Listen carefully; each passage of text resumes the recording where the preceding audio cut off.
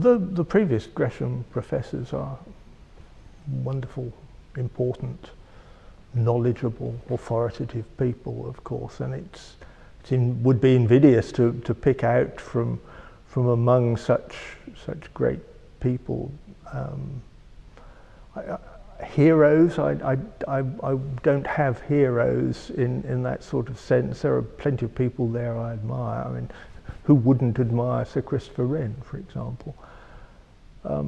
More recently, I'm very impressed with the work that a Gresham Professor of Geometry recently, Harold Thimbleby, is doing at Swansea University and has been doing.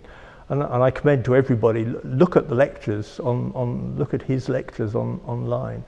He's doing really significant work in understanding and improving the interfaces between people and computer systems.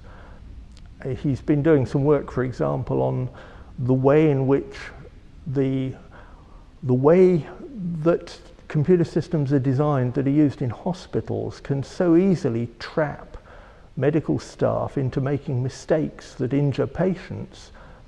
And these mistakes that the medical staff get blamed for, and sometimes get dismissed for, and sometimes fall ill because of the stress that they're under, or even in some extremely unfortunate circumstances, I believe some have committed suicide as a consequence. And yet it's not their fault if the computer system has been designed in a way that makes it easy to make a mistake and hard to detect it. So the work that Harold is doing with his group at Swansea, and that he's talked about in his Gresham lectures, is hugely important.